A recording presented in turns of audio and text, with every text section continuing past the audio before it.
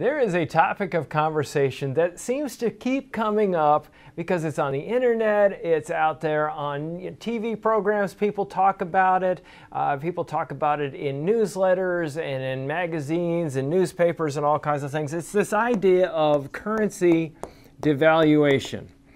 And the idea is this: is the government going to devalue the currency, our currency, the dollar?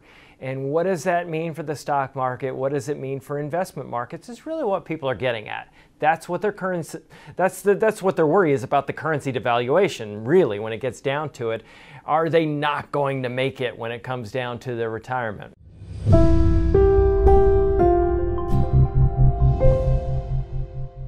Now, let's talk a little bit about what the currency is. The currency in America is the dollar, right? So we have things that are bought and sold using dollars and $20 bills and $5 bills and all of that.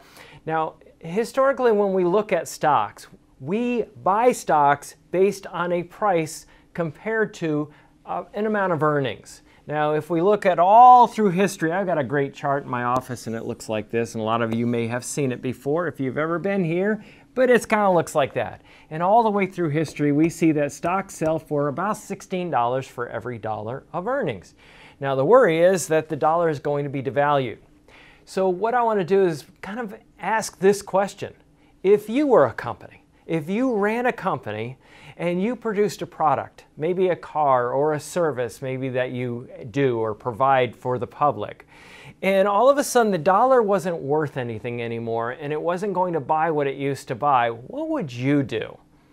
You would either charge more dollars to make up for the fact that the dollar was worth less. So maybe you would go, I'm not going to charge $1 for that service anymore. I'm charging $10 for that service. And then what would happen is if you're a company and you sell for a certain price for every dollar of earnings, and let's say those are your earnings right there that you needed for providing the service, what would happen if this ratio still remains 16-1? Well, this number would go 160. So what happened right here is that your price actually went up significantly to help you offset the fact that the dollar was worth less. Now, you may say, well, what if they replaced the dollar altogether? Well, what if they did? What if they decided to go back to what the Indians used to use, wampum or something like that? And instead of dollars, now we charge in wampum. Now, what would happen is your company would no longer accept dollars. I'm sorry, but your currency is no longer welcome at our organization. And now, instead of selling for $16 to $1 of earnings, it would be 16 wampum to 1 wampum. I mean, it's kind of silly, but that's literally what we're talking about here. Then some people say, well, wait a minute, what about digital currency? Well, the idea behind currency is that most of it's not in physical form anyway, number one. If you look at the United States, it's something like 93% of our money supply is basically ones and zeros. And the reality of it is, in other countries, maybe India, you look at it, 93% of their currency is in physical form. And I would argue that the United States economy is a little bit better. I'm not going to get into why that's the case here. But in reality, a lot of our currency is already digital in a way. Now, what's the idea of going fully digital? Well, the idea is the Fed would like to get a little bit of a better control on interest rates because they have two jobs at the Federal Reserve. One is full employment, and then the other one is to have a stable currency. That's the other mandate of the Federal Reserve. There's those two things right there. I guess I could go and continue that word, sort of. Messy handwriting. But that's the idea. That's what the Federal Reserve does, is full employment, stable currency. And if they could have direct control over interest rates, that would help. Now, do they really control interest rates, period? That's another debate.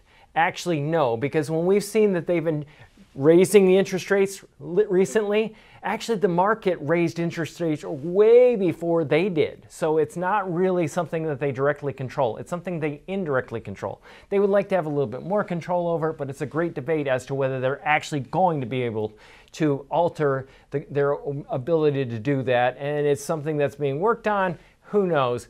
Most other central banks around the world are working on it at the same time, so it's not just the United States by any stretch of the imagination. But let's say that we do go to a digital currency. Again, if you run a company, whatever the currency is, you're going to be selling your product at 16 times that currency's value. Nothing really to worry about right there. But it's something that people see out there and they see being written about. When markets go down, that's when you hear all kinds of scary stuff. That's when the scary stuff comes out, is when, oh, I can't even write.